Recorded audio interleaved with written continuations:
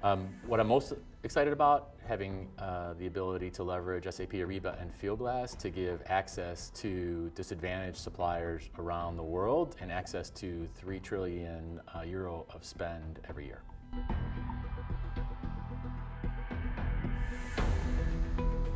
Probably answering supplier phone calls about when they're going to get paid.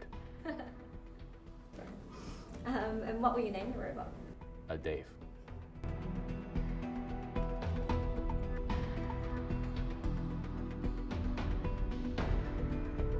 I think being transparent with suppliers is the best. If you want them to service you in the right way, being transparent on time, being transparent on what's really most important in the negotiations. And so been a buyer and a supplier, and transparency drives the trust and the kind of relationship you want.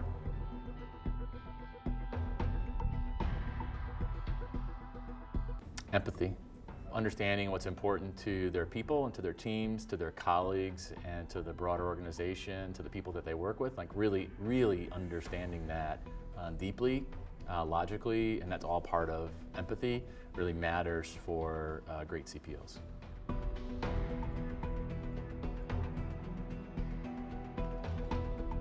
I think in any organization, if you want to drive change, you need to be able to tie it to what the strategic initiatives and goals are for the organization, and then you can motivate everyone around understanding their specific role and their specific contribution to hitting the larger goals.